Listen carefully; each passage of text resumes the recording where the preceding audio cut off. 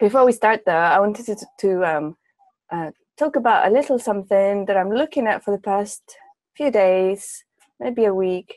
I don't really know, because linear time for me is like a little bit, of a challenge. I'm a little bit time challenged.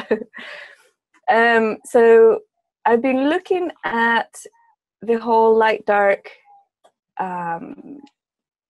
situation on our timeline.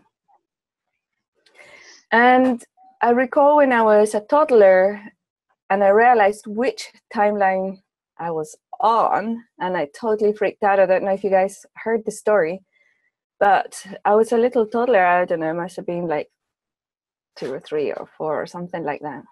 And there was my brother was in school. He was 4 years older than me, and he brought home a history book. And the history book was showing people in castles killing each other, right? People underneath the castle and on top of the castle, throwing hot oil onto the bad guys on the bottom and stuff, right? And I was looking at it all, and I said to my mom, something like, I can't recall exactly, but it was like a situation where I went to my mom and says, what's going on here? Why are the people hurting each other? And she says, well, that's called a war. And so what happens in wars? They, well, people kill each other for stuff. And it's like, what sort of stuff? And then she was explaining. And at the end of the conversation, I thought, oh, thank goodness we don't live in that time anymore, isn't it? That we don't have wars anymore. And she said, oh, but we do. We have a war right now in Vietnam. And I was like, uh-oh, and I tapped into the timeline that I was at, and I saw something, and it completely freaked me out. And I thought that I can't do this. I can't be in this timeline. There's no way. I'm not going to survive. It's just, I'm not going to do it. I'm out of here, right? And then it was like I started crying because he was just so desperate. And I remember the most desperate energy was the cruelty, right? The cruelty of one human doing something to another through the cruelty energy, not through defense or fear or whatever, but it was the actual cruelty of it. And I freaked out and I started crying, and I didn't stop crying for days. And I think on the third day, because I was crying nonstop, nothing was coming out anymore, or even sound. Excuse me. Sneeze. It's gone. They took me to the doctor and they injected me with Valium. That was the 60s, like late 60s. They do that, don't they? They used to do that. Valium for everything. And then I went to sleep, and they put I was completely dehydrated because I hadn't eaten or drank anything for 3 days. Just cried. And I went to sleep, and I woke up and it was fine. Everything was tickety-boo, and I was fine, and life went on. And then throughout, every time I recall that moment, I have a sense. I can sense that energy.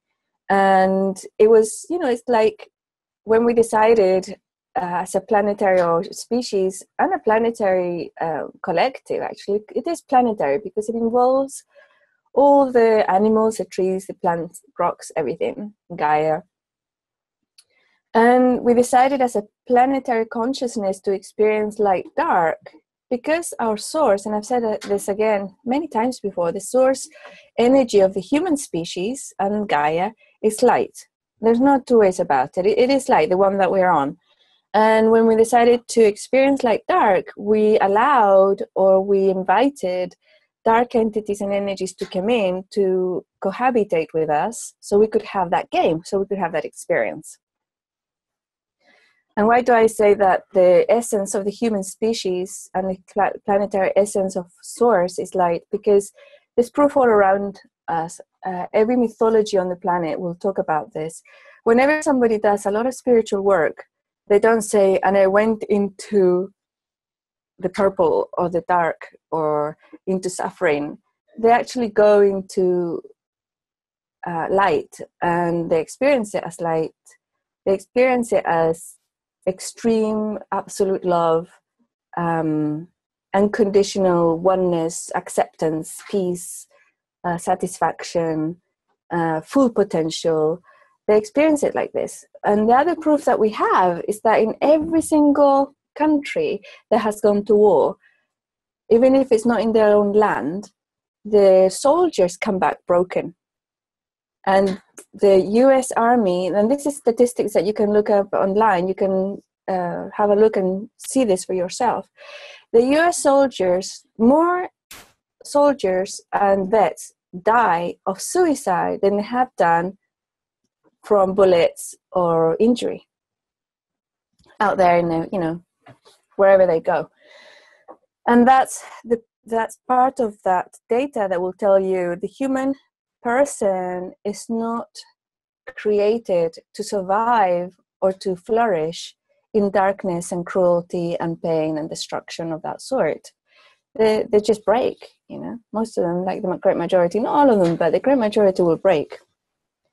They don't flourish, they don't become fully fulfilled and happy, they go the other way.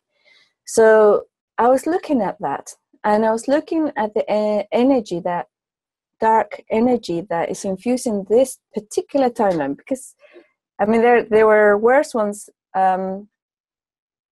but not many, and I think most of those got blown up. The species blew itself up or blew up the planet or something. It was a destruction. And the thing that I saw was that it was, like, visually speaking, what we could say maybe is what we invited was for because light cannot coexist in the same space, not in this dimension or this matrix, as dark.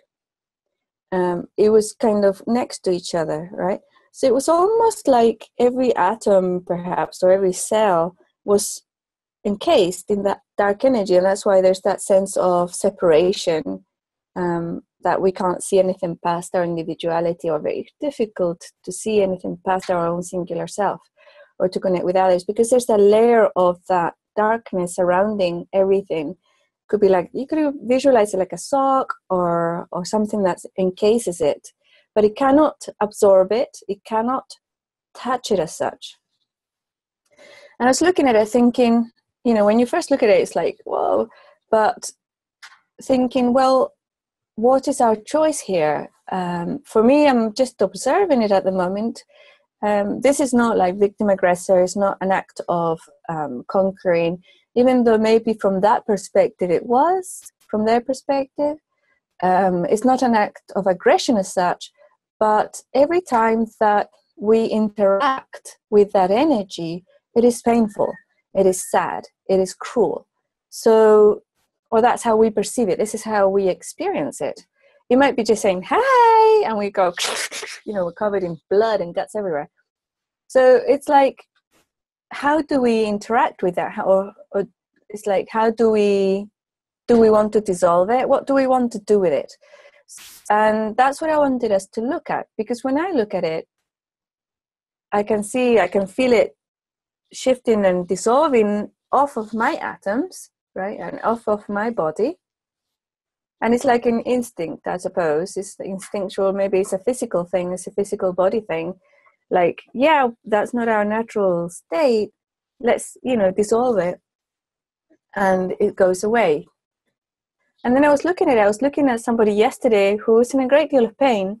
And I could see that she was wrapped in a lot of this dark stuff, right? And I was thinking, well, is it up to me to look, observe, and dissolve that darkness around her? Or is it up to her? Do I tell her? Is she going to freak out?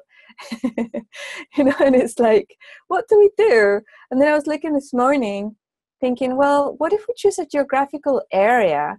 And how much choice or how much power maybe do we have to choose how much of that dark energy encases people, beings, rocks, plants, flowers in a particular geographical area?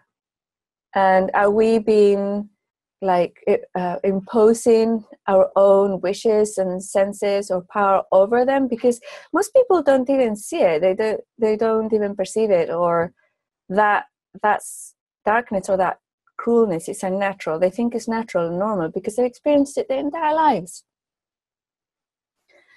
So I was looking at it, and I actually don't know. I don't know. And I thought maybe we could do an experiment, but even doing an experiment, Are we enforcing something on others? You know, how far do we go? And it's like, yeah, we can see person to person, or like if we could get a map, and I was thinking we could get a map somewhere, but to see the difference, we would have to have a location that would be not touched, perhaps, and then one of light. And would we do one of dark? Would we allow the dark to just completely take over our location? So let's see what happens. And it's like that gets red flags, I think, in everybody thinking, don't think so, let's not go there, let's not do that. And as I was looking at that, the whole permission thing, I could feel that dark energy trying to encase me, like a sock kind of thing, trying to encase me, and I could feel the desperation and sadness and cruelty and like hopelessness starting to go down into my physical body. And I thought, I don't think so, and it's gone, right? But that actually also taught me that once we become aware, it is no longer somebody else's choice. Yeah, it's no longer the collective choosing to have a light dark experience, and us being born here and kind of agreeing in a certain way, unconsciously, most of us, to have that experience. Once we become aware of it and see it, it is that. It is a choice. And if you feel it now, and you can, if you feel it surrounding your atoms or your cells or something, and you can see it dissolve. And I know that a lot of you have started that already. As soon as I was looking at it, you started dissolving your own. What do you feel? It's like every time I do it, I feel a sense of freedom. That's the only thing I can say. It's like, I can breathe now. It's like I feel so free and joyful, and it's almost like there's no fear. So yeah, it would be interesting to see to what level we can actually do that, because it's our planet. This is our planet. We belong to it. It belongs to us, and this is our reality. This is our experience. And we could choose a geographical area. I could volunteer one and see what happens, and anybody who, if we get people or beings saying you're abusing your power over here, we're going to find out about it. We're going to know. I don't think it's going to be such an unconscious thing anymore. But it would be interesting to see if that what happens to that geographical area. And I've got to ask permission, of course, to the people, or at least one person that belongs to the place. and then I will post it on the forum